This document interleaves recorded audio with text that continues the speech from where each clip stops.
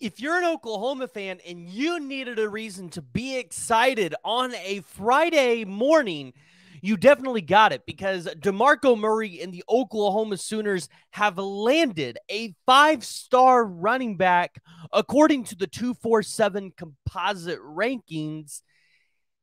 And it's something Oklahoma hasn't done since Joe Mixon. I think it's been almost 10 years. And this is now Oklahoma's highest rated commit in the class of 2024. And right now, Oklahoma, they're moving up. And it doesn't look like they're going to be slowing down anytime soon, because there's more commitments coming down in the next couple days. But before we talk about it, before we dive into it, guys, I got to hear from you. So jump down in the comments below. Let me know what y'all's thoughts are about the addition of Taylor Tatum, not only to the football program, but to Skip Johnson and the baseball program as well. What are your thoughts? What are your feelings? I want to hear from you guys. Also, hit the like and the subscribe button. See, y'all thought I was going to forget. But the 5-star running back, Taylor Tatum, has committed to the University of Oklahoma over the likes of USC and Lincoln Riley. Yeah, you heard me right. The same Lincoln Riley who supposedly is just this great all quarterback, offensive whisperer, gets all of the top-rated guys, but really couldn't land a 5-star running back at Oklahoma. And, yeah, couldn't land one at USC either.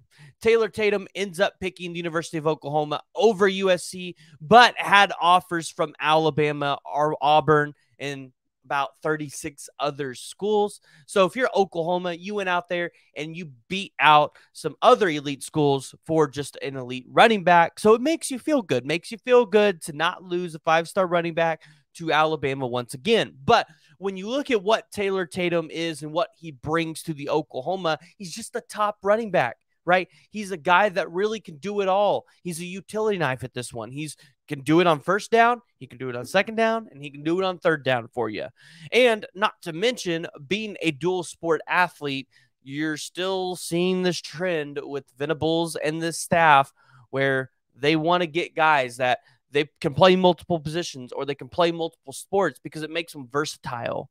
And the elusiveness of Taylor Tatum is unmatched in this class. And there's a reason why Taylor Tatum is the best, because when you have to go down the boxes and you have to check them off, Taylor Tatum literally checks every single box. And while he might not blow you away with size and he might not blow you away with speed, Taylor Tatum, like I said, by checking every box, he gets you there. But he competes in baseball and track and field. If you notice, Oklahoma is really going after running backs that do track and field as well, because Caden Durham's another guy that competes in track and field. And you imagine a running back room in 2024 where it's Taylor Tatum, Caden Durham, and Xavier Robinson, along with what you already have there, understanding there probably will be a transfer portal entrance or two, because you can't just hold this many running backs and not have one into the transfer portal. But Oklahoma's running back room, even with the transfer portal entrance, would still be probably one of the best, if not the best running back room in the entire country when Oklahoma heads into the SEC. And so you look at what Taylor Tatum has been able to do just on the field in high school. 227 rush attempts, 2,629 rushing yards, 39 rushing touchdowns, 18 receptions, 245 receiving yards, and 6 receiving touchdowns. So you see right here that Taylor Tatum is not only a guy that can just run it through the middle, pound the ball, but Taylor Tatum is a guy that can catch the ball out of the backfield, and he can make defenders miss a little bit. So Taylor Tatum officially visits Oklahoma for the ChampU BBQ. You saw the predictions flow in after that. It seemed like Skip Johnson was a big piece here for DeMarco Murray in Oklahoma and Jeff Lebby to be able to go out here and land the 5-star running back out of Longview, Texas. But this is big because the narrative was Lincoln Riley leaves Oklahoma, Oklahoma's dead. Oklahoma now lands a 5-star running back over that same USC program that Lincoln Riley is at now. And mind you, this is the same Oklahoma program that finished better in the recruiting rankings in 2023 than USC did in 2023. So from all indications, Oklahoma's not dead. Oklahoma's not going anywhere. And Oklahoma's still going to be winning recruiting battles over the likes of Lincoln Riley and USC.